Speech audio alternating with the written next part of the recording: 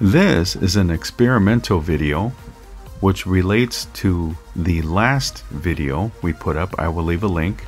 It is the voltmeter project.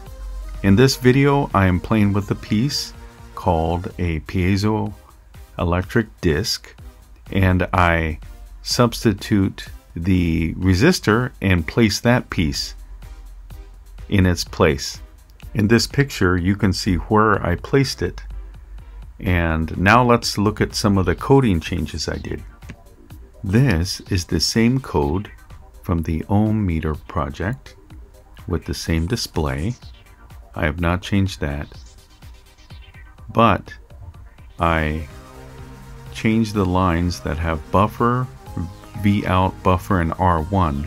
I put those as a remark.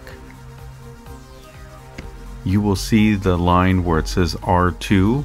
I changed that to a comment and copied it and changed that to raw. And the other display for R2 has been changed to raw. And I changed a delay to 250.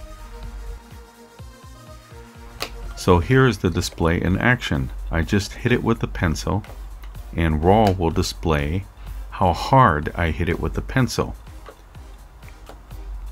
So you can figure out by playing with it, the harder you hit it, the higher numbers go. And I think it only goes up to 255.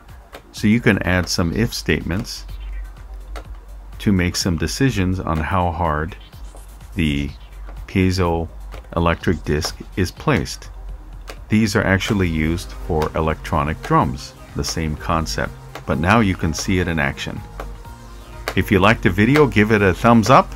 And also subscribe to the channel, as I will be placing a lot of videos on the channel.